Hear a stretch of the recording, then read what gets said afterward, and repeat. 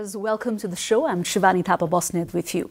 With the prime agenda of overall prosperity, the government stands with a lot of expectations and of course responsibility on its soldiers. At the same time, paved on the way are challenges of Herculean magnitude and also innumerable opportunities. And of course there are the new circumstances of the new federal setup with it to deal with, in fact. Today we discuss how far the government has fared in the past 1 year of its being with the person who's at the center of it all. It's my pleasure to welcome to NTV studios the Minister for Finance, Dr. Yuvraj Khatiwada. Welcome to the show, sir. Thank you. Thank you very much. From day one, for many reasons, you've always been looked up with a lot of expectations. Right. Having been at the reign for 1 long year, how difficult was it for you to deal with your own expectations and the expectations from the whole mass? Well, I'm there simply for the reason that there are problems in the economy and I have to fix the problems. A technocratic background, person with a technocratic background can only address the challenges that are of complex nature and also multidimensional. Obviously, the job is challenging, but they are not insurmountable. In 1 year's time, we have cleared many hurdles and are bulldozers on the road to our prosperity. There are few issues which are left yet to be addressed. They relate to attaining even higher economic growth and also creating more jobs, and at the same time also maintaining the kind of external balance and financial stability. On the whole, economic policy wise, we are doing good. We have a huge deficit in the infrastructure sector, particularly in terms of providing basic infrastructure facilities to our people and our society, which relates to transportation, which relates to some other power related connectivity also. On that we have to work further hard. Mm-hmm. And at the end of it all, everything boils down to the indicators and the statistics. Exactly. Right. So let's talk about something that's quite a buzz at the national level at the moment.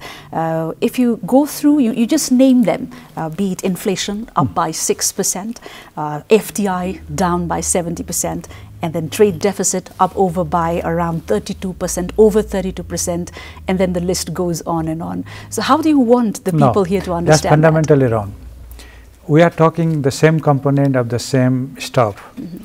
Trade deficit, current account deficit, BOP deficit, or decline of reserves is the components of the same issue. That's external sector challenge. I tell you the other stories which would explain how there is a stress in the external sector. When you are growing by more than 7% in real terms in consecutive third year of the country, you have a lot of stress on imports, construction materials, capital goods, industrial raw materials. If you are doing 100 megawatt of hydropower, how much you need to invest? 50% or 60% of that you have to import. You are bringing 1.2 million tourists. You have to burn fuel, no? That's also imported. And many tourists also have to consume imported goods. That includes some of the luxury goods. We need to have several facilities to the people, including transportation. Buses have to be imported, diesel have to be imported. And even in education, health, and several areas, in agriculture in particular, you have to import chemical fertilizer. We doubled some of our activities in last 1 year, but because that was of the input we needed. Again, increase in agriculture was related to more or less 1/3 increase in chemical fertilizer.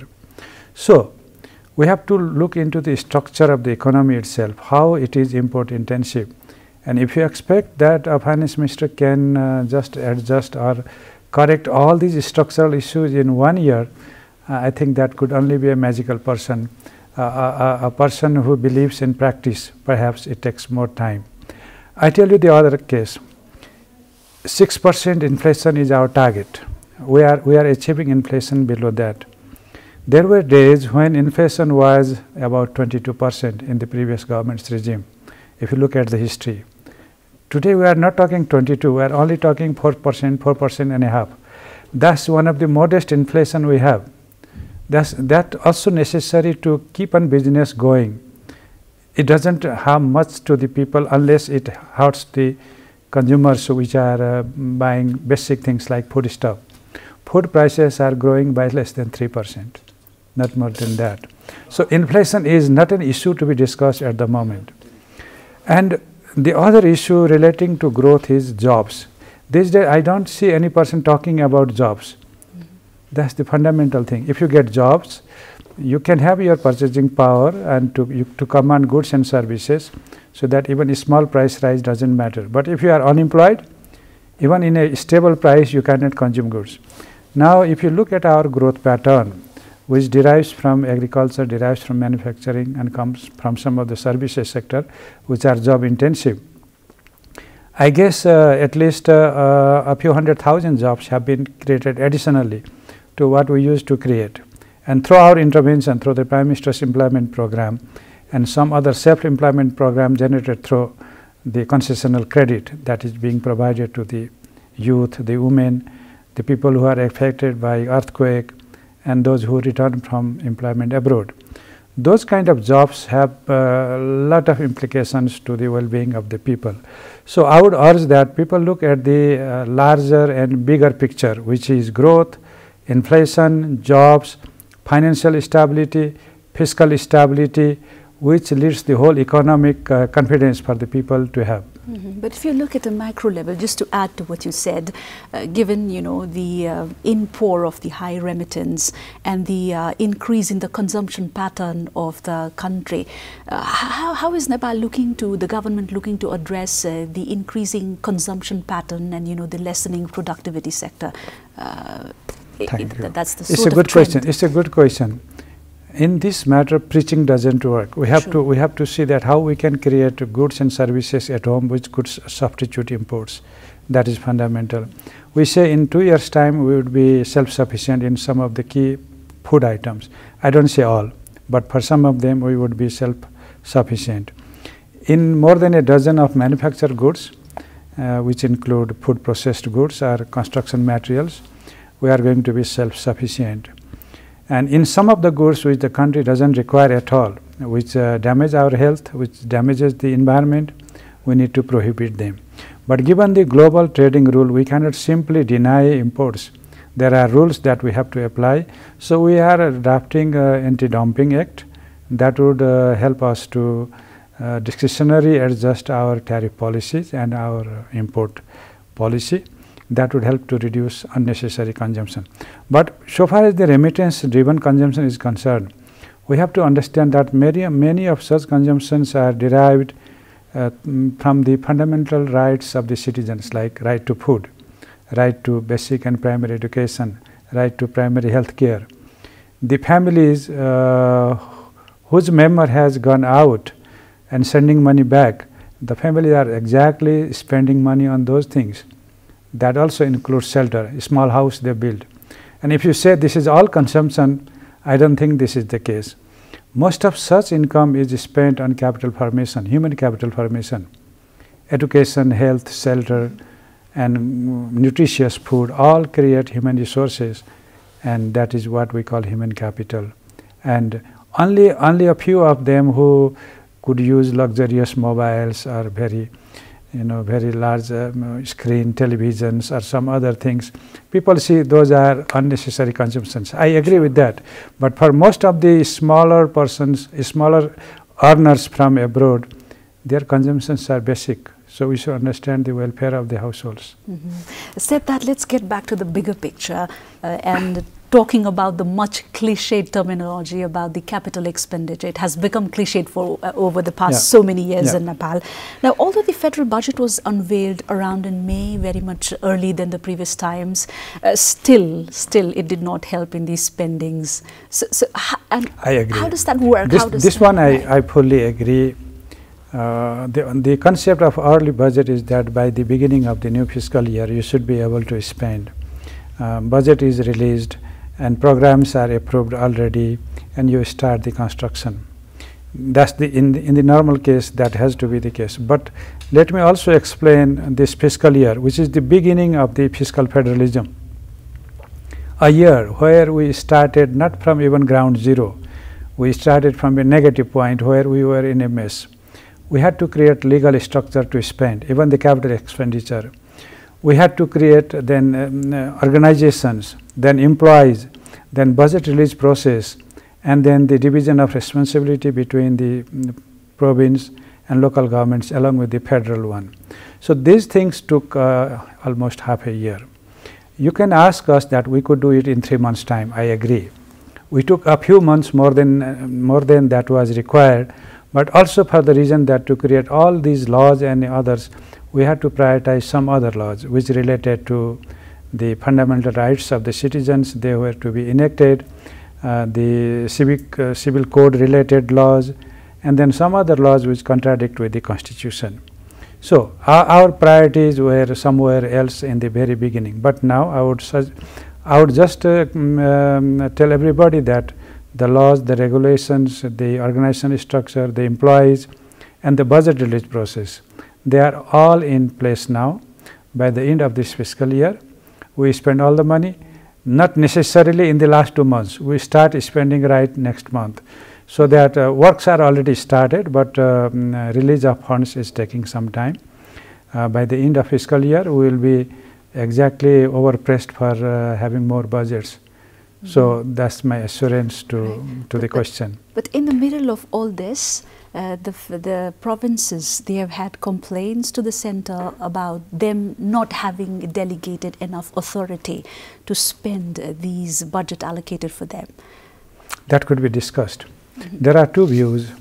The provinces, as they are empowered to act on the development activities which are enshrined in the constitution, they have their legitimate claim. We have to understand it. At the same time, some of our colleagues are of the view that if we just hand over each and every project at a time when there are no structures, no employees, or no other kind of basic facilities, perhaps this program they might fall in a disarray. That's why in many cases the center has said that we will gradually hand over the activities to the provinces, and I am sure that in the next year's budget, there won't be such question. This is first year of the fiscal federalism implementation, and in 6 months' time, such kind of gray area is obvious to create. But over time, after the interprovincial council meeting with the Prime Minister, we have cleared many areas of our common responsibility, and after that, our jobs have become even clearer. And now budget release has also taken place. So the incomplete projects that have to be implemented at the province level are to be implemented by themselves. There would be some other issues like issues related to security, issues related to some other powers. But so far as capital expenditure is concerned, there is not much debate now onwards. One could be, yes, we are just entering into a federal setup, and yes, you are here, you still to gain that confidence from the mechanism that has been set. But does this also mean that given the state coffers, is the government not in a very comfortable position to take any chances? No, the state coffer is in a comfortable position. I would like to mention the revenue performance. The tax revenue is growing by about 28%, double the rate that was at the same period last year. Non-tax revenue is a little bit slow, is going up by 12–13%. On an average, our revenue performance has gone up by 26% or more.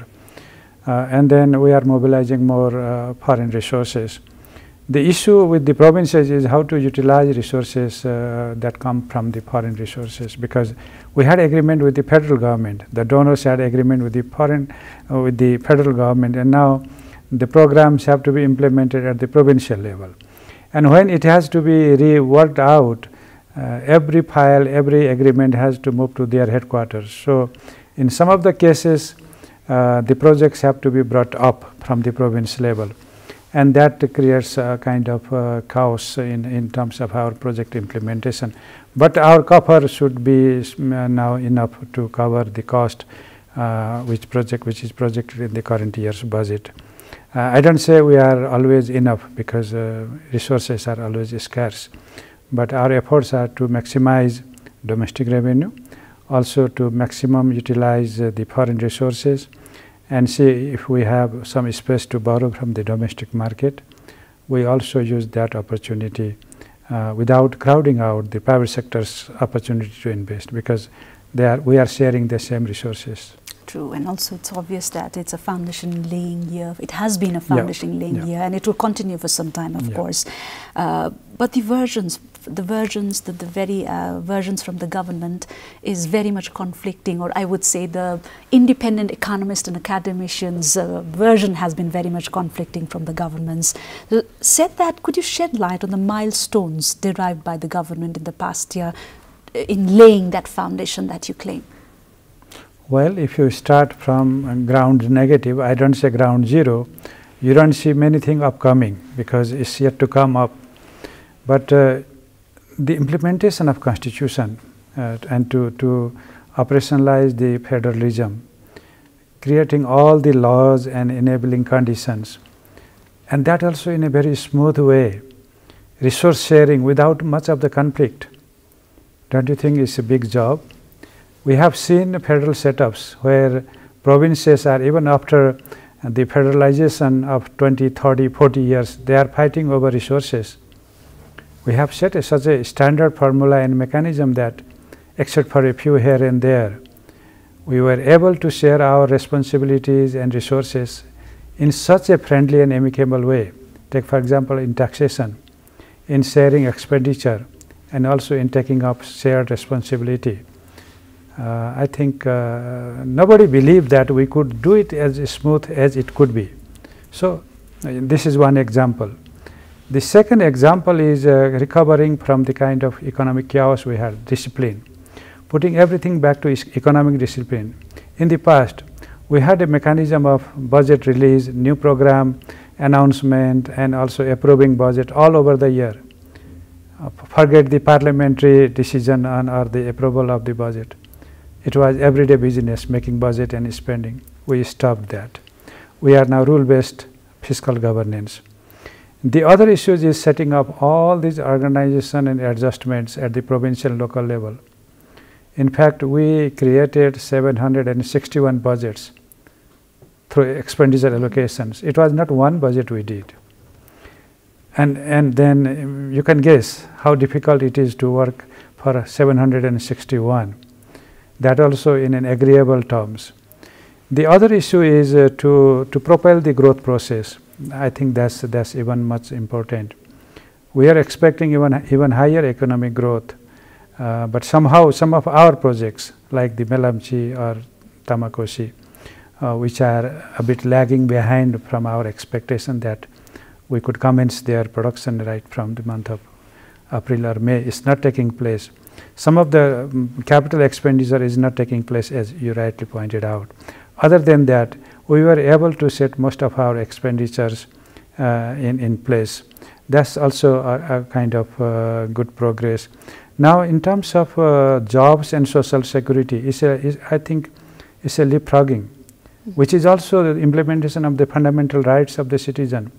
When we say right to employment in the Constitution, don't you have to work further? And for that, we have just started this Prime Minister's employment program, contributory social security schemes, and self-employment programs, which just serve the purpose of the Constitution. Similarly, there are several other areas where we have been working. So the groundwork has been done, and irrespective of any criticism it comes, the results themselves will just prove that we have done good thing. I have to wait for some months, maybe a few months, but I don't claim now. The results themselves have to show and prove that we have been doing good things. So it's a wait and watch kind of situation at the moment. Certainly, I'll come back to the programs you just said, but at the moment, if I may draw your attention towards the Global Ease in Doing Business report, wherein Nepal slumped 5 positions down, and if I understand, you even opposed to the results that they indicated up there. So what sort of message that goes up, and what's your position? Actually, this doing business index is a competitive index. Even if you don't do any harm, some others doing much better, you fall behind. In our case, I would say that that index belongs to the period before we were in the government. The cutoff point for this evaluation was May 1st, 2018. So you can guess that our reforms are not reflected in that index, first. Second, when we introduced some social security norms, and those were related to taxation, and that added some tax compliance issues with the employers, only that eroded our ranking. And I said, if you are having welfare to the laborers, making provisions for them, and improving industrial relation, and also creating better business environment, and you rank us low, then what is this? That was my question. The second question was about the validity of the respondents. The questions they asked to somebody were not validated or cross-checked with the government officials. So they are now not only revising it, but also helping us in particular as to how we can improve our doing business index. So I thank World Bank for having initiated such a very prompt work, and we do hope that in coming years evaluation will be much better.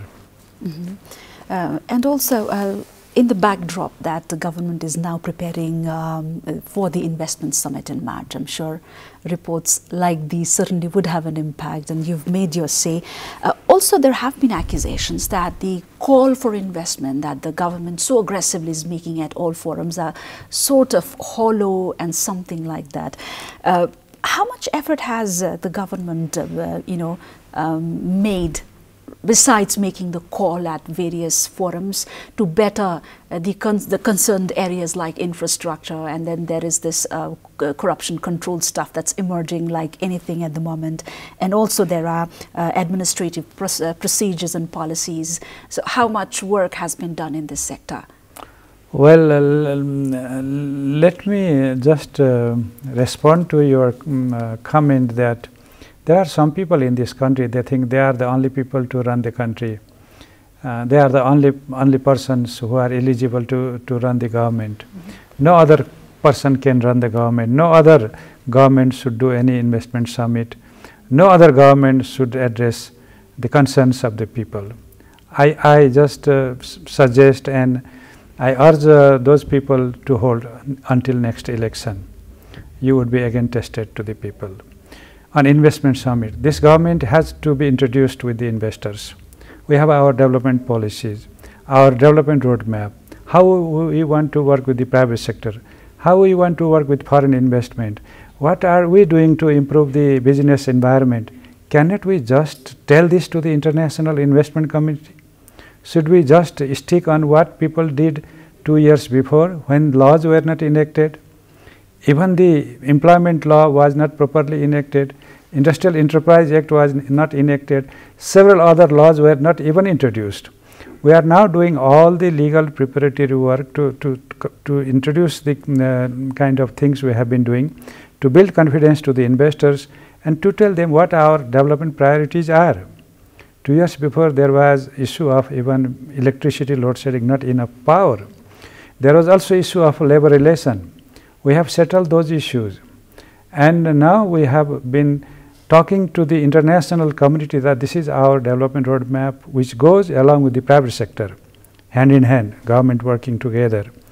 So we have to also set a level of confidence to investors, also by creating some of the laws which protect their property, including the intellectual property, forget other physical property, and then also setting that there is a rule of law, setting that the court is independent, and to say that if arbitration has to be done, you have a mechanism for the same.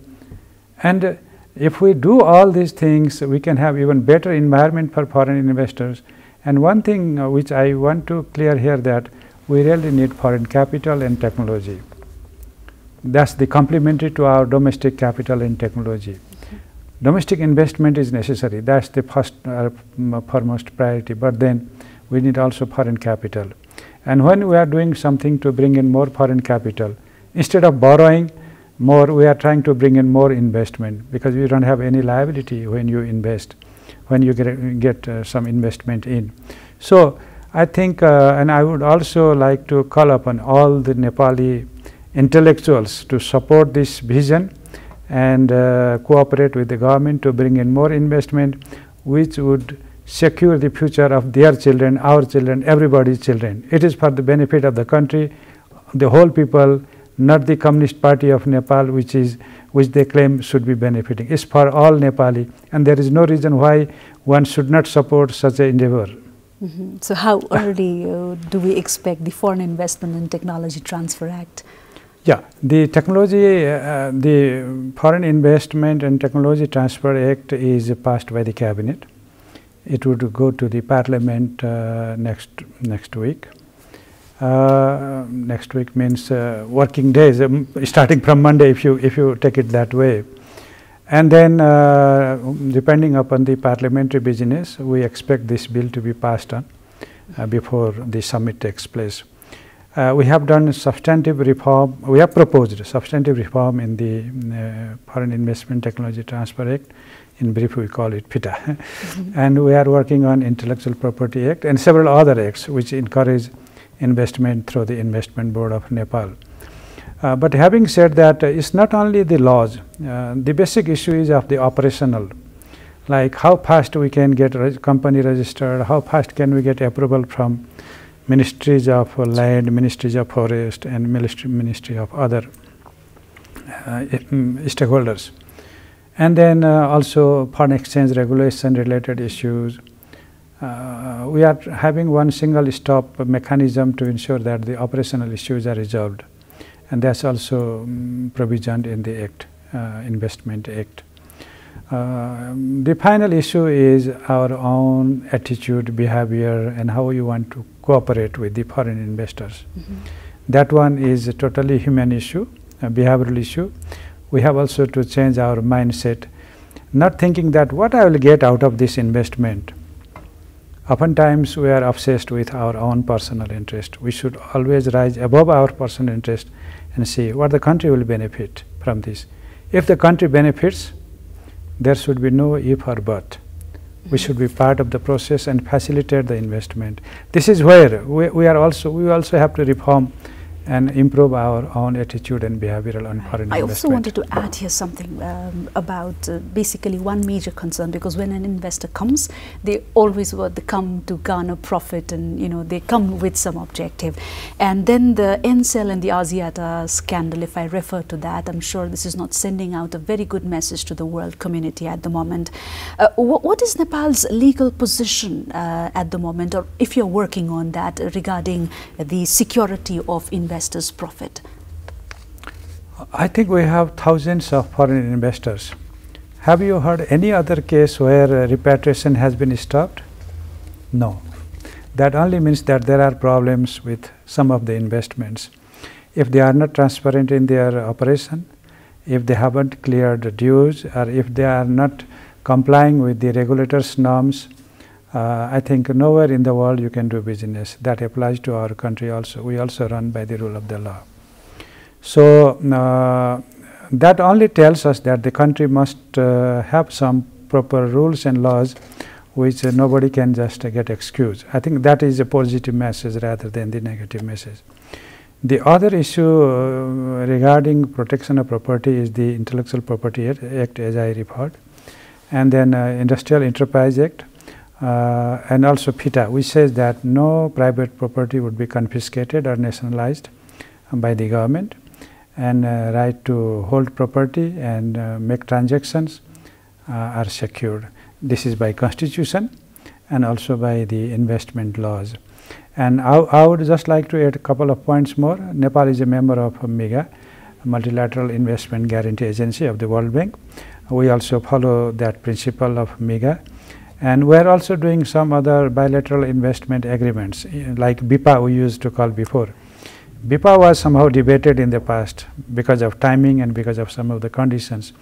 But now we are also trying to have a framework law for this bilateral investment agreement, which also guarantees the investors' property having brought into Nepal. I think those are enough. And then the court, the efficiency and the promptness of the court would be important. So we have also to strengthen commercial courts. That would be sufficient, I suppose.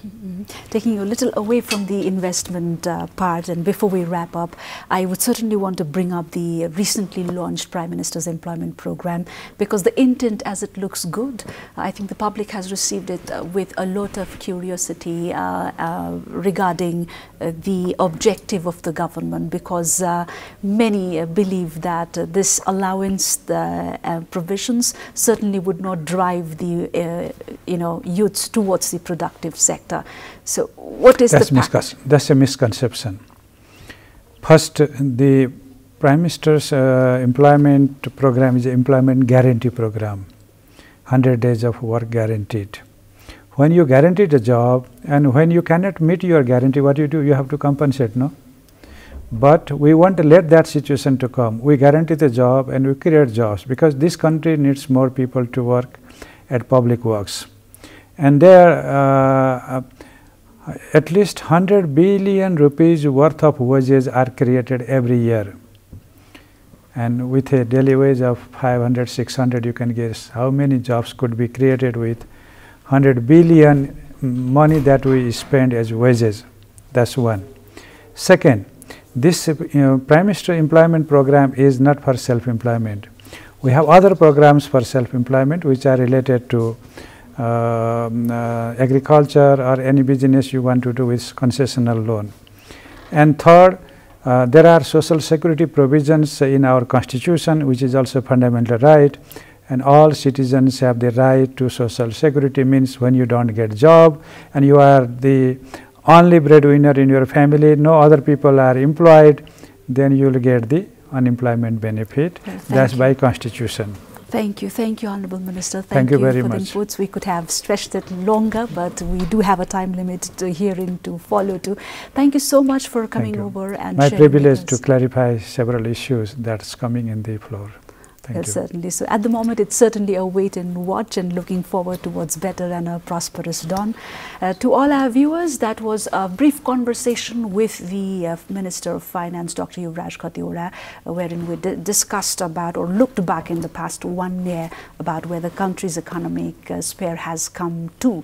Said that, we will see you next time with another burning issue. Until then, from all of us here at the NTV studios, goodbye and namaste.